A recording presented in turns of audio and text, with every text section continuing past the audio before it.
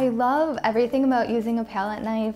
I think it's really the only reason I'm pursuing art at this point, because without it, I wouldn't have a direction.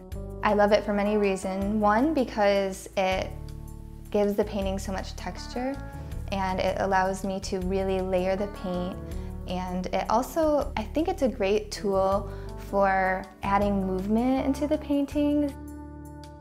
I'm working on this new series of sunflowers where I incorporate this squares background behind the sunflowers, and the squares is kind of my signature style. It's kind of a pixelated look, but the squares are arranged like very precisely and purposefully. With the sunflowers, there's 3 to 4 layers of paint for each petal, and most areas of the paintings will have that 3 to 4 layers of paint.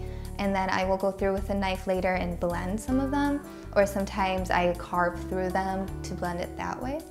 So I just added the centers into the sunflowers, and now I'm kind of blending the edges where the petals meet the center, and this would be in nature where the seeds would be in the sunflower.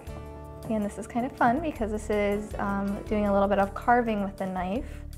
It takes 2 weeks to a month to dry, depending on the thickness of the paint.